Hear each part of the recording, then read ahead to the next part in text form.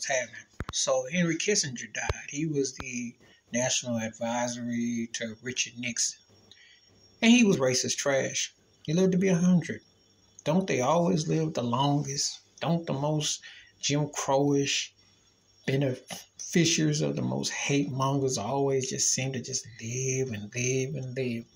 There are audio tapes of him on record with Nixon talking about Pakistan. Isn't it funny how we almost in the same situation 50 years later with that war that don't involve me, don't involve you, let them fight. And it's almost like the same thing. And he sat there, you know, if you're considered an accessory to a 187, then you're an accessory to bigotry, if you don't say nothing about it. Kissinger tried to act like he was above it. He wasn't above it. He wasn't above it. He racist trash too. And there's nothing memorable about him really, because he sat there. You see, when you see all these so-called cancel culture and Me Too moves and all this, they don't cancel racism. Bigotry is allowed. Oh, when they want to.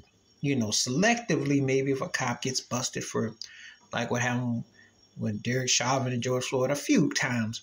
But they don't stop the racism blatantly. And this cat was blatant. So that's one of the ways I will remember him. Because anybody associated with Richard Nixon just sold their soul. And you know what that was about. And he